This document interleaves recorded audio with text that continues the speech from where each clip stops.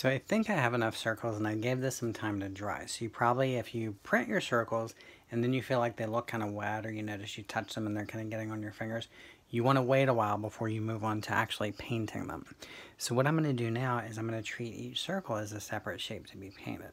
So if you notice when I was putting the paint on the cap to print with, I used a larger brush. Here I'm using a smaller one.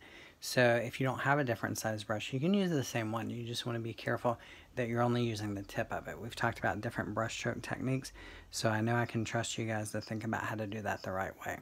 So I'm going to choose a color. So let's say I want to do orange. Well, what I want to think about is because I'm using the same shape, I'm using the idea of repetition. So I want to paint so I stay inside there. So first what I'm going to do is move along the inside edge of the circle. Once I've done that, I give myself kind of a fence to stay inside of, or a border.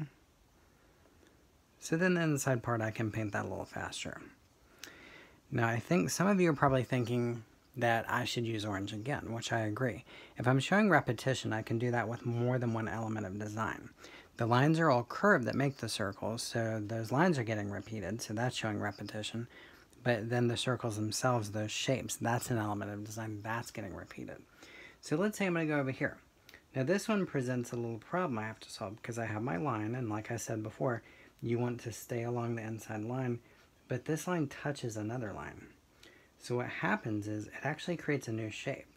So here, this is a shape by itself, but then across the line, this is trapped inside there. That is a totally new shape.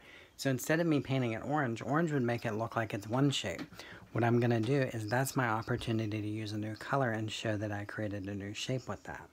So let's say I choose blue. So I'm loading my brush. Then I'm going to the circle.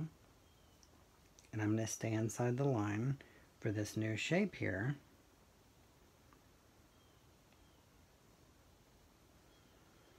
But then again, since I'm sort of dealing with this idea of repetition, because you'll notice Vasily Kandinsky in the samples I showed you, he repeated circles, but he also repeated colors quite a bit too. So I think what I'm going to do is I'm going to use blue somewhere else. So I'm going to go along this edge.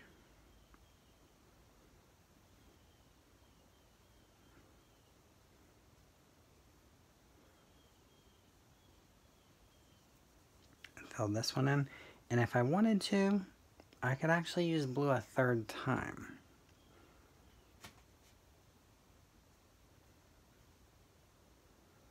So again, I'm showing repetition because although I see a lot of circles on here, only one of these is actually a blue circle.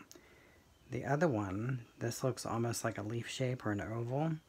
And then this one is a semicircle, so I used the same color, but I did not use it in exactly the same way.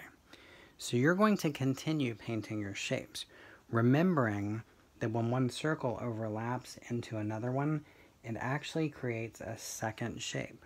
So here, or actually I should say a third, even though I've got one circle here and one circle here, that's two circles, there's actually three shapes. 1, 2, 3.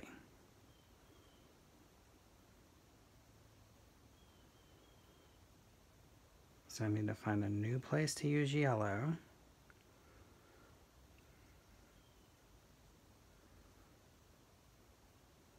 So you will continue painting your shapes, and I'm going to continue painting mine.